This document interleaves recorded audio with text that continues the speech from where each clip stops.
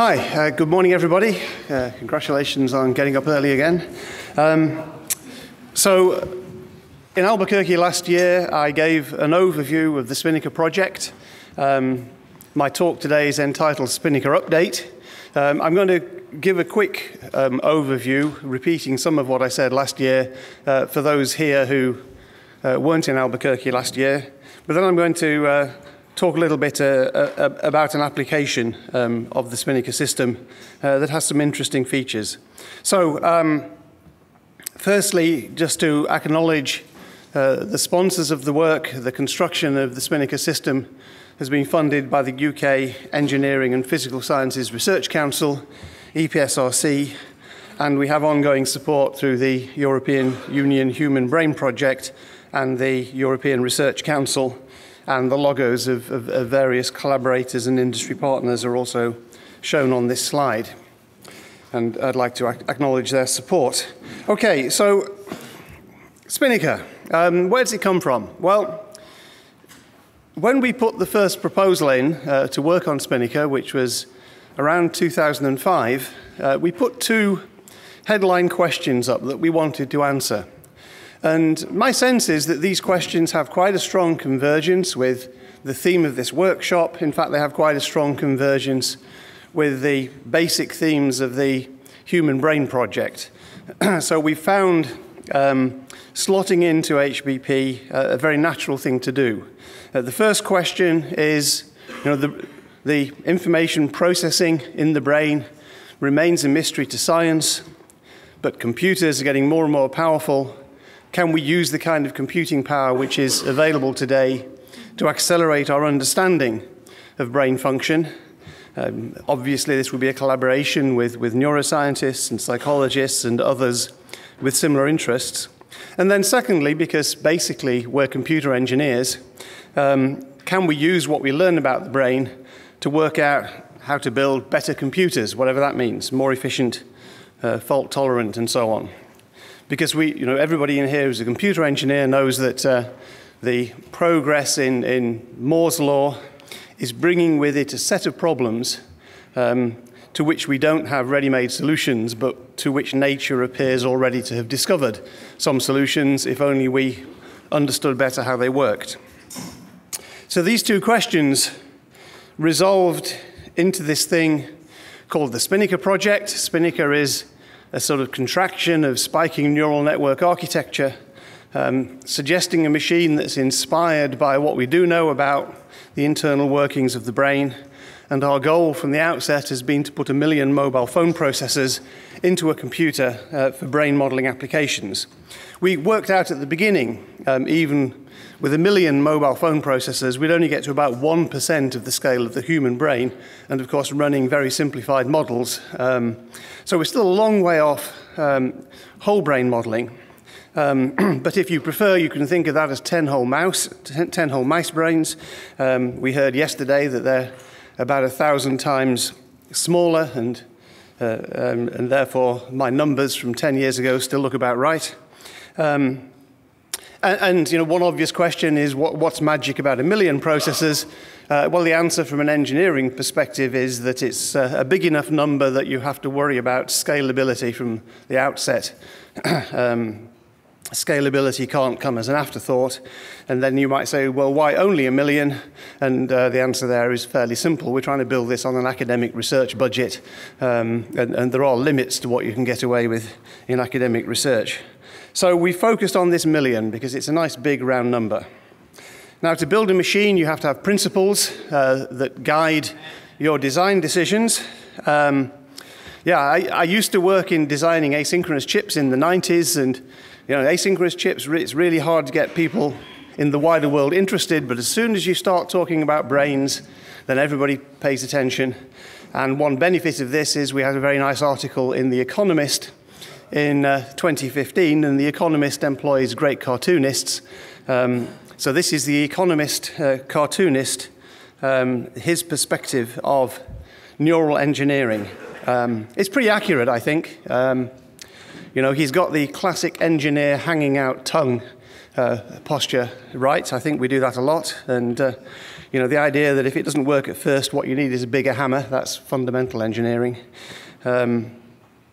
Anyway, so the design principles were, firstly, we were aware that in the brain there are very diverse network structures in different brain regions, and we didn't want to have to rewire a machine every time we wanted to model a different region, and so we did the standard computer science thing of virtualizing the topology. So the machine has a particular topology, it's a 2D mesh, but you can map any neural topology onto the machine, and we provide the technology for doing that.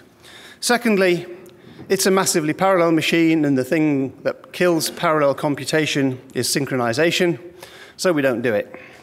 The machine supports a model of computation known as bounded asynchrony. Basically, each of the million processes in the system keeps its own view of real time. Things happen when they happen, and the processor's job is just to cope with whatever happens when it happens. And so in the machine, which from the outset we've had this goal of building it to run in biological real time, so at the same speed as biology, we have the simple concept that time models itself. And thirdly, it's a more engineering orientation, but this is a big machine. Big machines tend to burn power, and therefore the machine has been engineered to be as frugal with its use of energy as possible. My view of computing is that processors are free, at least if you buy them from the right source. And the real cost of computation is energy, right? And this is increasingly true right the way from mobile phones to supercomputers, that energy is the primary consideration. The silicon's relatively cheap in comparison. So I guess most people kind of know what Spinnaker looks like. I've already said it's a 2D mesh. Each node in the mesh has 2 chips in it, one that we designed and a standard memory chip, and then these are coupled in a mesh which here I've drawn as a square mesh, but actually it's more symmetrical if you draw it as a hexagonal or triangular mesh. And each node is one of these Spinnaker packages. The chip itself has 18 ARM cores on. Again, this is a number, Y18. Well, you know, it's the number that fits on a piece of silicon that's reasonably economic to manufacture. We fold it inside the package with the memory die. So it's a single package with 2 chips in, sort of 2.5D packaging. It's simply connected using gold wire bonding, so there's no complicated through silicon vias or anything, it's just wire bonded internally. But then this is molded together into the attractive plastic package with the sale logo linking to the name. And you know, we spent the first 5 years of the project just designing this square centimeter. That took about 40 man-years of effort. One of my claims for chip design is you get more PhDs to the square millimeter than in most subjects, which is obviously an important research quality metric. If we look inside the chip a bit more closely, the key features are highlighted here. So the processors are pretty simple, ARM9, they're ARM968 cores, they're a 20-year-old design now, but really they're quite energy efficient on the scale of the range of ARM cores that are available. Their performance is modest, but that's okay. And they are in the light blue rectangle to the right side, just above the middle. And in Spinnaker, the neural models and the synapse models are in software. Okay, so we decided early on that the neuroscience community did not have a strong consensus as to what the correct neural model was or what the correct plasticity rule was. And we decided the way to handle that uncertainty was to use software. So if you have a new neural model, you can code a little bit of real-time ARM code, and then you can have that model running on 1 million cores on Spinnaker very easily. Energy efficiency is about data movement. So above that little blue rectangle, there are the green rectangles where the local memories reside. Each processor has 32 kilobytes of code space, the instruction memory. and 64 kilobytes of data. These numbers are fairly carefully constructed. They're small. This machine is not going to run Windows anytime soon. And you know, when the typical modern day student comes in and says, what can you possibly do with 32 kilobytes of code space?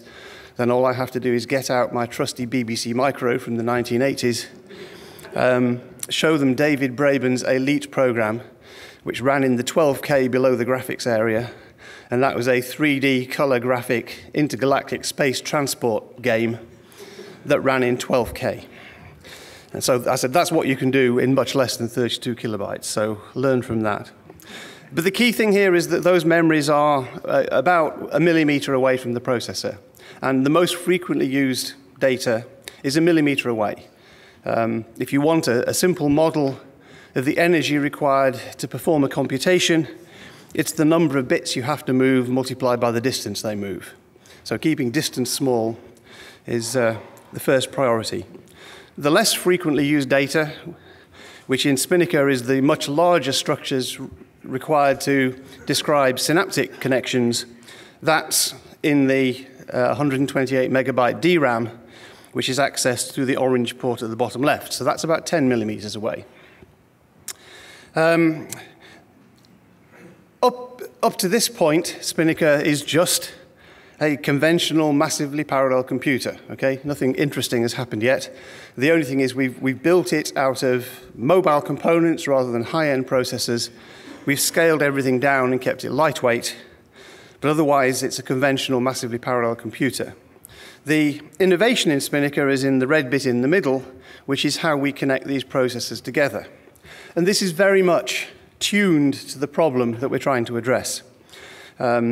Neural networks are usually modeled as static graphs. Occasionally, of course, if you want to model development or structural plasticity, you want some local rewiring. But the assumption in Spinnaker is that the graph that describes the problem is either static or at most slowly changing. And we map the problem graph onto our mesh using routing tables. We convert every neural spike into its own packet, and then we simply propagate this packet around the system using a packet switch fabric. Again, fairly standard, but we've made it very lightweight. We use basically packet switched address event representation. So the packet tells you which neuron spiked. It doesn't tell you anything about where that information is required. That information is all contained in the routing tables. And because neural networks are very highly connected, we use a multicast routing system. So a single packet coming from a single core can end up at 100,000 other cores, and we can guarantee to do that in a small fraction of a millisecond to maintain the biological real time.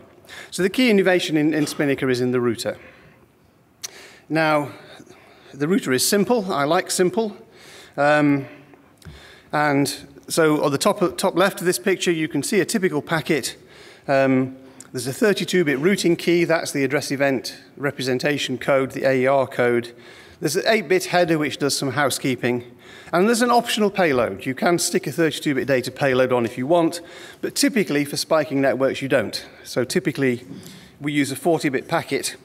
And when the packet arrives at the router, that 32-bit key is compared with a set of entries in a ternary content addressable memory, the ternary CAM. The ternary bit means it has don't cares, so you can pattern match on any subset of the bits in that key. And if you find a match, then you can look up the route that that packet should take in a straightforward RAM. And what you get out is a 24-bit vector, which has 1 bit for each of the 6 interchip links and 1 bit for each of the 18 local processors.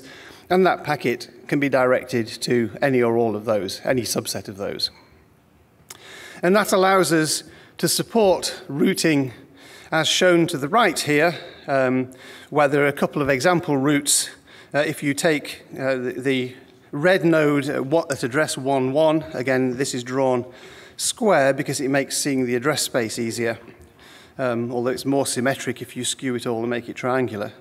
But the node 11, which is colored red towards the bottom, wants to send a spike to the 3 yellow nodes at 6.3, 7.3, and 6.4. I don't know if this is readable from where you are. Anyway, it's the 3 yellow nodes together at the right. And basically that requires a table entry at the source, a table entry at the white node 4.1 to turn the packet in a different direction, and then table entries at the yellow target nodes. And because typical neural models route spikes by population rather than by individual neuron, the ternary nature of the CAM means that you can route all the packets in a population in that first red node to all the populations in the yellow nodes with single table entries at those 3 points. Now, clearly with a 32-bit key, a full table would need to be 4 gigabytes, or no, 4 giga entries, and that is infeasible, even on today's technology. So one of the design questions is, how big should the table be? And the answer is, the table has 1,024 entries. Is this the right answer? Well, we don't yet know. It's turning out to be good for quite a lot of problems, a bit of a constraint for some others. But it's one of the parameters where, in engineering terms, you've kind of got to put your finger in the air and take a guess on something. Now, because we don't expect the target user community for Spinnaker, which is primarily the computational neuroscience community, to want to worry about how they configure routing tables and how they write real-time code to run on ARM cores, we have a stack of software which does most of the work for you. So we accept a network description in a standard description language. Our primary support, as Karl-Heinz said yesterday, is for Pine, which is a Python-based neural network description language. But we also have a front-end support for Nengo, which is Chris Eliath's language from Waterloo. We can feed in a description in those languages, and then basically our tools grind those things down, work out how to map the problem onto the machine, and generate the various binary files needed to execute the model. And so the binary image is constructed, and then that's loaded onto the machine. Now, as Thomas Nowotny quite rightly pointed out yesterday, these data structures can be quite big, and loading them onto the machine can therefore be quite slow. We have some plans to address this. One of the things we're planning to do is to do some of the generation of particularly the large synaptic weight structures actually on the machine rather than off the machine, so that all we have to load is a relatively small description, and then we'll expand that on the machine. But that's a solution which is close but yet to come. So basically, if you can describe your network in Pine and you don't use too many of the exotic features of Pine because we can't support the complete language yet, then the tools will simply map it onto the machine and it will run. The execution model on the machine, again, is driven by our desire to keep the energy consumption down. So the natural state of any core on the machine is asleep in a low power mode, and it's then event driven. So if the code for the machine is expressed in a number of event handlers, when an event happens, the core wakes up, does something, and goes back to sleep again. And the 3 typical things that happen are shown here. A packet arrives. This can happen anytime, from any place. The core wakes up, puts the packet in a buffer, and goes back to sleep. There's a dequeuing system that uses a DMA engine to transfer data from the large SDRAM into the local memory. And that DMA generates an event when it completes. That wakes the processor up to do the synaptic processing. And then there's also a local time reference, which is typically a 1 millisecond timer tick, and this wakes the processor up to drive the ODE solvers forward another time step. And of course, these events can happen at any time and in any order, and so there's a small real-time operating system sitting underneath this that allows these things to happen completely asynchronously. and to resolve and to get the processor back to sleep as soon as possible. In terms of where we can get to, our goal has been to go for 1 million cores supporting 1 billion neurons. And the scalability numbers are here. We can model up to 1,000 neurons per core. Our current software is running at about a quarter of that. We still have some work to do on the mapping efficiency. We have 18 cores per chip, 48 chips on a big board, 24 boards in a card frame, 5 card frames in a 19-inch cabinet, and 10 19-inch cabinets, and we're there, okay? Easy. It does take a long time to assemble it. We have been building machines for several years. The small board, shown as 102, and Karl-Heinz was quite right. What this numbering indicates is the 102 machine has 10 to the 2 cores, approximately. It actually has 72.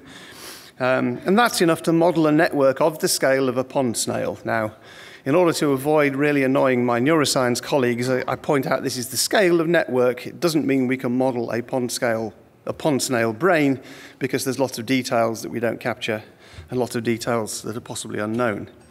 Similarly, the 48-node board with 864 cores can model a network of about the scale of a small insect, a few 100,000 neurons.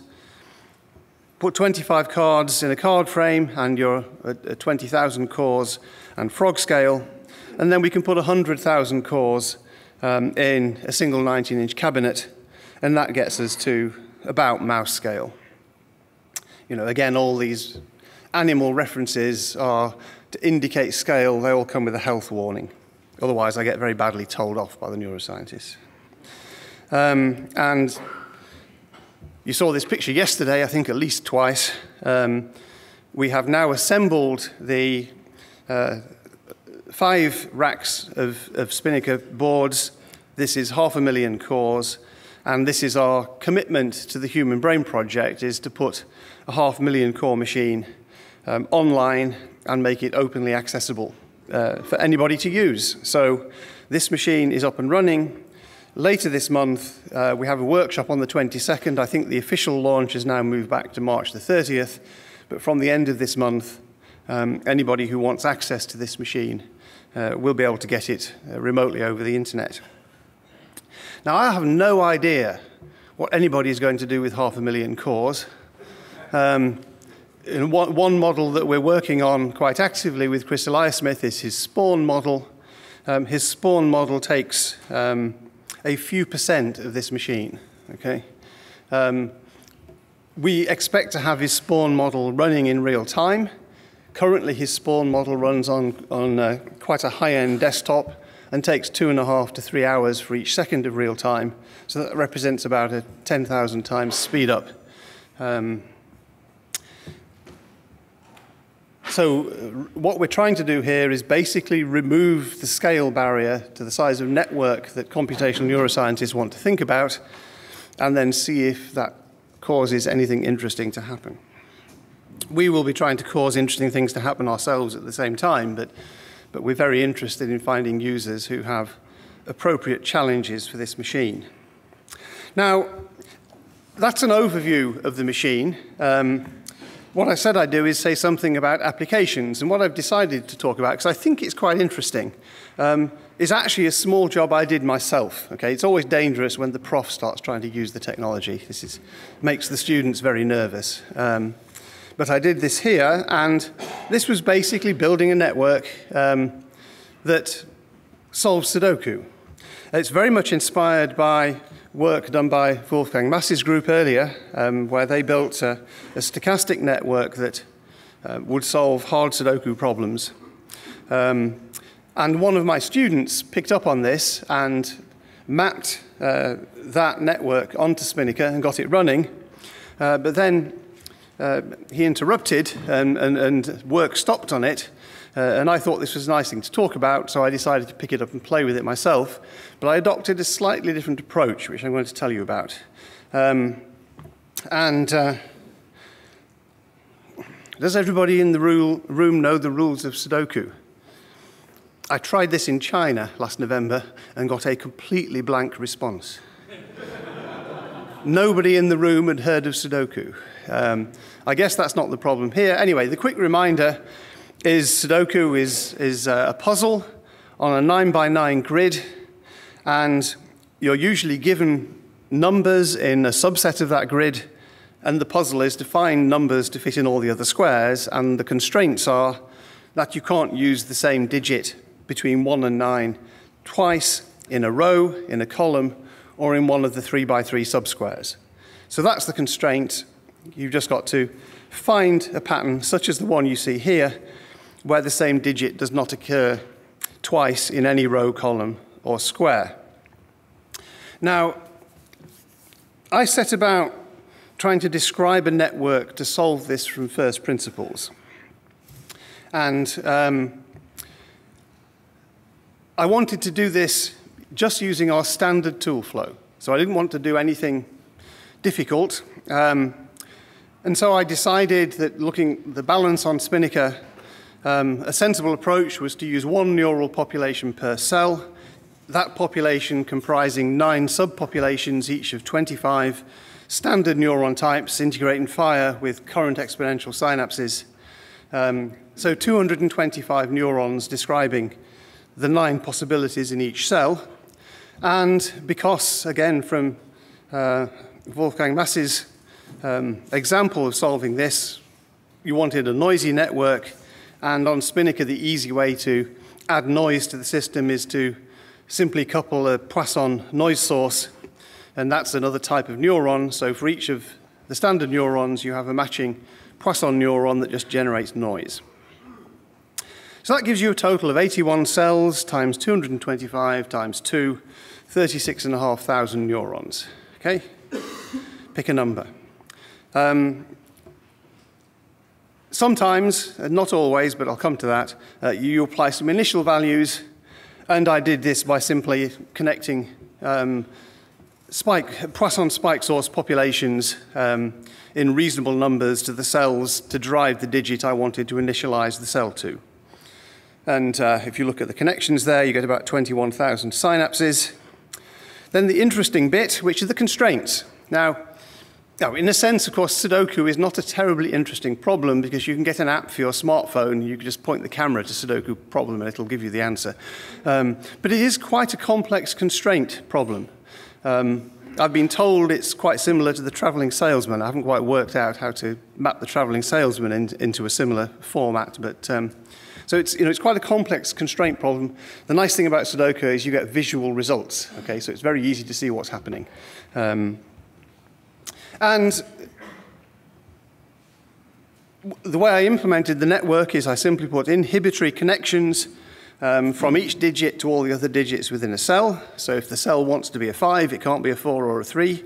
And that's represented by inhibitory connections within a cell. And that gives you 3.5 million synapses in the model I've described.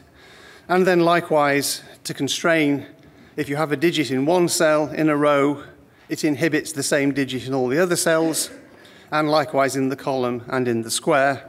And that rapidly clocks up another 9 million synapses. And so we have a model here that's got something like 13 million synapses. It can all be described very simply in Python. I admit to this being my first ever Python program. It's 165 lines to describe this in Pine in a form that you can then just feed to the machine. Now, in trying to understand what the network does, Michael Hopkins suggested I should look at a measure of network resolution based on entropy. And so I'm going to show you graphs, so I'm just trying to explain what's coming up in terms of graphs fairly soon. So the network as I've described it runs.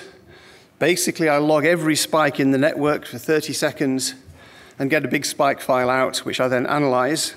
And in the analysis, I estimate the probability of a particular digit in a particular cell by counting spikes across a time window, normalizing those counts across the cell to get the most likely digit, and then I accumulate that value over time with a small decay so that I can use a fairly small time window, but the noise is sort of smoothed out by accumulating the value. And then the current recommendation for the digit for that cell is just the digit with the highest probability, okay?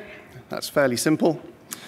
Now, the entropy is basically summing over the entire matrix, the sum of minus p log to the base 2p, where p is the probability, and over all digits in all cells, and that gives you the entropy of the network. And that has quite an interesting behavior. The first sum you can do is you can say what's the maximum entropy this network can ever have. It's always good to scale your graphs. And of course, the entropy is maximized when the probability of each digit in each cell is equal, i.e. 1/9. And so you just work out 81 times 9 times minus p to the log base 2p, where p is a 9th. And the answer, interestingly, is the maximum entropy is just over 256 bits. And so you can see how that works. And I'm just going to show you a number of runs and talk about them.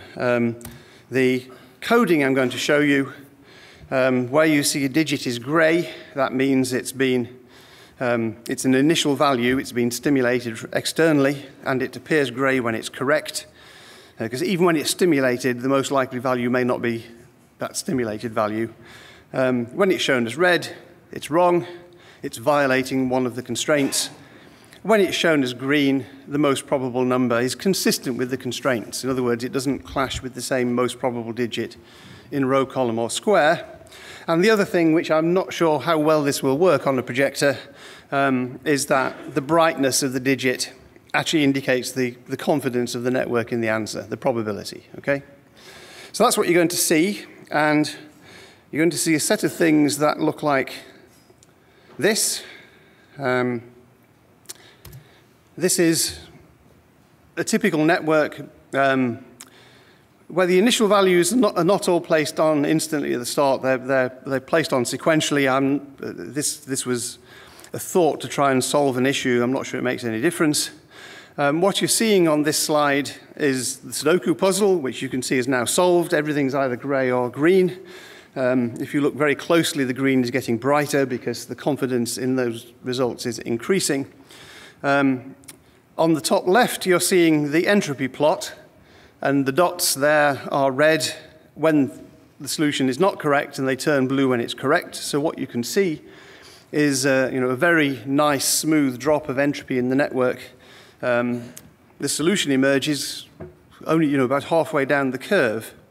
And then at the bottom, now at the bottom right, I have to explain this. Again, I was interested in the sort of analogy between what I'm doing here and a simulated annealing algorithm. Now, in simulated annealing, as you converge on a solution, you generally reduce the noise to cause the system to settle more strongly. The interesting thing here is, as the noise reduces at the right-hand side, the entropy in the network starts to go up. I haven't yet run this far enough to know if you turn the noise off, if the thing will actually come out of a solution. The thing at the bottom left is a complete raster plot of all 81 cells over the entire run. It's something I got strangely good at reading, but probably needn't worry you with. And so this is an example where the puzzle gets solved. And there's only one parameter that's actually interesting in what I'm going to discuss. The whole network has got relatively few parameters, but this one up here is the noise parameter, which is controlling the degree of noise. All the parameters are selected from distributions and are a bit sort of random, but this is the sort of mean noise parameter. And so I thought, well, I wonder what this network does if I don't give it any initial state. What will it do? So I did that, and even when I turned the noise down from 1.6 to 1.1, the answer is nothing interesting happens. The entropy stays maxed out. The rasters show everything's firing all the time, and nothing emerges from the picture. So that wasn't very interesting. However, if you turn the noise down a little bit more, then something interesting does happen. So going down from 1.1 to 1.0, there's no initial values here. It's just a network set up with the constraints. And what you see is the entropy sort of hangs around, but then suddenly starts going down. and a random Sudoku solution emerges. Okay, and it's a valid solution. It's all green, so there's no conflicts. And because it wasn't given any initial condition, I kind of, in rather loose language, described this as dreaming a solution. It's not been told anything. It just emerges. And I thought it was fairly likely that if this network was set up right, that, if it was given an initial condition, it would find a solution. If it wasn't given an initial condition, it would find a random solution. It turns out, well, as currently set up, that doesn't happen. Because if I take that same noise level, which you saw, well, you've only seen a couple of samples, but I just reduced the noise until it produced a stable solution without any initial conditions. So I thought, well, what happens if I put the initial conditions back in? And what happens here is the entropy goes down a long way, okay? So you get to really quite a low entropy, but a solution does not emerge. And effectively, the network is getting stuck in some kind of local minimum because there isn't enough noise for it to find its way to a valid solution.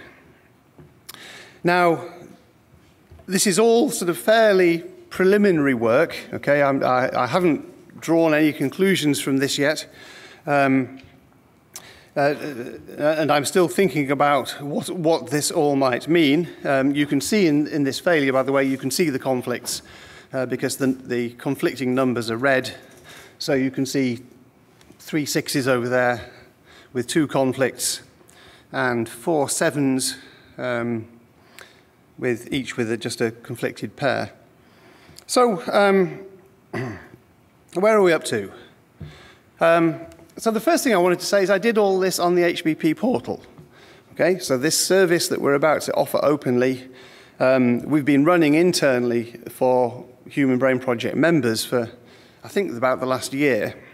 And that's all I used for this. Okay, you might think this is odd. I run the Spinnaker group. My lab is full of hardware. But I was quite interested to see how difficult it was to do this kind of thing over the portal. And the answer is, at least in this case, it was extremely straightforward. It takes about 6 minutes to set once the job's set up on the queue, it returns the results in about 6 minutes for a 30-second run. So again, similar to what you heard from Thomas yesterday, there's a fairly big overhead. There's 5.5 minutes of doing something other than running the network, and that's something we hope to improve, but it's the current state. It generates about 50 megabytes of spike data, which is what I copy back for analysis. I do the analysis locally. The analysis is very quick. It has this mysterious property that you need higher noise to find a solution with inputs than you do to dream a solution without inputs. Now, my thought on this is that one has to be slightly careful because the noise here is actually not unbiased noise, okay? Because the Poisson sources are all firing into excitatory inputs, the DC is not 0. So they're actually adding DC bias to the network as well as stochastic noise. And that may be part of the reason why we see this difference. And this phenomenon that the network entropy increases if you reduce the noise that you supply to it is something I'm still thinking about. The kind of things I'm planning for the future, if I ever get any more seconds to work on it, is to think about how one might control the noise homeostatically so that you don't have to change the noise level for solving and dreaming. And as a big challenge, it seems to me possible that this network has the rules of Sudoku hardwired into it. Okay, so it knows Sudoku, those are the constraints. It's possible to think about how you build a network that would actually infer the rules by being shown examples. I think it's quite tricky because the current rules are embedded as inhibitory cross-connections. I think to learn the rules, you'd have to flip those over to excitatory connections, and that would be quite a weaker way to represent the constraints. But anyway, this is sort of work in progress. So I just wanted to show this as a kind of thing that's fairly easy. It's quite a big network. I believe one of my students has taken this network and tried to run it on Nest. which is standard desktop, and it nest breaks because it exceeds some number. The number of connections exceeds some limit. But I've simply run this on Spinnaker through the HPP portal with the standard toolset and never hit a problem. So I'm not sure this is a universal experience, but for this kind of model, which is it's relatively straightforward in terms of what it's built from, but it's fairly large. And the 13 million connections, it's running on about 200 to 300 ARM cores. So it's only using a sort of handful of Spinnaker chips. But even so, all the routing and connections have to work, and the traffic has to avoid congestion and so on. So I think we've got something that's beginning to be useful. So just to wrap up, the Spinnaker machine itself has been 18 years in conception. I remember when the set of ideas that are now in the machine started and when they came together. They came together actually out here in the valley when I was visiting Sun Labs. We've been constructing it for 10 years, again the magic 10 years. All large-scale projects take 10 years apparently. But now we have the big machine, it's ready for action. We have got about 70 smaller boards out with groups around the world, so there are quite a lot of people tinkering with it. We've built machines up to the 500,000 core, and we're still planning to extend this. We're still planning to double that up to 1 million. And that 1 million core machine will still be available through the HPP portal. It's just that the 500,000 core machine is our contractual commitment to the European Commission. All right, so that's tick, done. The 1 million will come sort of at our leisure. We're very interested in finding large models because all the models are represented in code. The models don't have to be neural networks, okay? Something to think about is if you can break your problem down into a very large number of really quite simple processes interconnected by a reasonably static graphic topology, we can probably run it. So there are people interested in running, well, Andreas Andrew at Johns Hopkins has run Bayesian networks on it. People run factor graphs on it. All sort of related but non-neural models. Now our software support for that is not as extensive, but there are quite a lot of things you can do, and I'm very interested to see who can come up with models that use anything like 500,000 cores, 500 million neurons. Have you got your 500 million neuron model ready yet? The Human Brain Project is supporting the software development, and the open access will arrive this month. Now, the graph on the right is from the Human Brain Project proposal, and it's showing the sort of energy efficiency of different ways of brain modeling. The very biologically detailed models at the top running on a large supercomputer use about one joule per synaptic connection. The brain uses about 10 to the minus 14. Spinnaker is about 10 to the minus 8 joules per synaptic connection. The analog neuromorphic system from Heidelberg is about 2 orders of magnitude better. True North, I think, is probably about the same level as that. It's certainly orders of magnitude better than Spinnaker. But what you see in this stack are kind of trade-offs of energy efficiency versus flexibility. And I think with Spinnaker we occupy quite a nice niche because we have a lot of flexibility we don't have the best energy efficiency, but we have a usefully good energy efficiency with a very high degree of programmability. So I shall stop there. Just notice that I didn't do this on my own. My team is not of the scale of the Allen Institute. Because the project's been running 10 years, waves of PhD students have come and gone. There's several PhDs on the chip. There are several PhDs in the software that came later, and various postdocs and group members. And I'd like to acknowledge the contributions of all of these people. So I'll stop there. Thank you very much. Time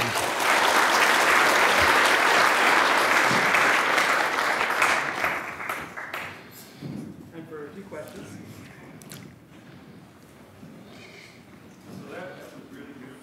Steve, couple Quick questions. You said that after every millisecond of ODE update, it goes back to sleep. But if you have neurons that have dynamic, kinetic equations that are solved by ODEs, I would think that all the neurons would need to update themselves every millisecond. So you couldn't go to sleep? Am I missing a piece? Well, each core is constrained by the number of compute cycles it has in each millisecond, okay? And it will spend a certain number of those cycles computing ODEs. It'll spend a certain number of those cycles computing connections through synapses. If you fill it, you've got to provision for a kind of worst case when lots of spikes arrive at once. So in the typical case, you don't use all those cycles in any millisecond. I see. So then you can shut it off for the balance of the millisecond. Yeah. So typically, the ODE solving takes about 20% of the cycles in each millisecond, and the synapses take 80% if you're running a model with a 1 millisecond time step. Okay. Yeah. So you turn it off during that millisecond if you finished updating all your ODEs. Yeah. And have spare. Second question, in your routing table, the 32-bit, and I followed more or less the hashing scheme. If you had neurons that were simulated in software on the target core with 100 dendritic branches, would your routing accommodate targeting the synapse to a particular branch of a great number? Or just, I wasn't clear how you sub-target once you get to the core. The sub-targeting is done by the core itself. So in a typical simple model, a point neural model where we don't have any dendritic structure, but we have sparse connectivity, if you think of the weight matrix where the vertical axis is the number of different inputs and the horizontal axis is the number of different local neurons, we do a fairly simple row compression on that. If it's 10% connectivity, 90% of those values are 0. We don't represent those. We compress the rows. If you want to do something more subtle, and you probably want to do something to do with dendritic substructures, I don't think anybody's done that yet, but there are ways to do that. In fact, one of my students currently has a rather different way of mapping the problems onto Spinnaker, which make dendritic models, independent dendrites, very straightforward. In principle, you can do it in software, but it's a real-time system, so you better keep your software simple. Yeah, great. Okay, thanks very much. Okay. So I really enjoyed this. This is great. And most people should know here that this is I have no financial interest in this. This is a flash, 256 gigabytes. Yeah. It has about 500 ARM cores in it right now, all hierarchically arrayed. And an interesting thing would be to take the Spinnaker architecture and impress it into standard memory units, which is available, today. So as long as Flash exists, which is only another couple, 3 or 4 years, okay, you will have all this unbelievable computation power in this thing, okay? Which is an interesting thing. So the other thing that I sort of disagree is I don't see this as a traveling salesman problem, the Sudoku thing, okay? Yeah. It may be NP complete. Is that what they said? Because it's not a correct analysis of it. Anyway, that's another story. So anyway, so this is an interesting thing to think about. So I was chief technologist at Seagate, and I believe we have somebody here who's also another expert in this stuff. And think about putting Spinnaker into little tiny boxes that don't require fans. Okay, and of course that would go quite a long way to solving some of our I/O issues. And I think it really will. Because basically, you'd not only have the execution, the runtime memory local to the processor, you'd have the storage memory reasonably local as well. So if you need some help talking to these idiots that do storage, okay, I can help. Okay, thank you. Two more questions. Thank you very much for a very enjoyable talk. A couple of questions. How many synaptic connections, maybe on average or total, do you get per neuron? So the architecture is kind of aimed at neurons with 1,000 inputs, but it's not that's not a hard constraint. It's a kind of performance number we revolve around. In the Sudoku model, I think the number of connections per neuron is approaching that. It's 750 or something. Now, you can have many more. We're clearly aware that the typical biological systems, people aim for 10,000 rather than 1,000. All that you have to watch is the number of connections per second, because each connection requires a number of CPU cycles. Okay, so if your connection matrix is deeper, then it's going to be narrower. And there are some efficiency issues with making it too narrow. This new execution model I referred to actually addresses that in quite an interesting way, but that's not what's on the system at the moment. And have you ever hit any limit? Like, have you ever run a problem where you've kind of run out of memory because you wanted to have more synapses, but you couldn't, or have you not really hit that limit? I'm not aware of that. We have hit different limits. Okay, so there's one of the models we're working with is quite a detailed cortical microcolumn model that developed at Jülich in Germany, and that has a very diffuse connectivity pattern. And our connectivity is efficient when you can do the connections collectively. But if the connections become very sparse, then it loses efficiency. Now, we have got that model up and running now, but it's actually taken quite a lot of work to work out how to do that. Thank you. Yeah. Hi, Steve. So my question related to the noise and noise control and the dream, that little part of the talk that you talk about. You use a Poisson noise. I was curious whether you have changed noise patterns, different kinds of noise, the Gaussian noise, and how would that impact your entropy as functional noise, that you have this rise near the end? The answer is no, I haven't tried any other sort of noise source. I'm not sure we have a different noise source in the library. I mean, I can ask that question, but most of the models that people want seem to use Poisson noise. Right. What would you think that it might change under noise control, so to speak? I have no idea. I suspect Wolfgang could probably make a better guess at that than I can. All right, we'll talk about that. Thank you. Okay. Thank you very much, Steve.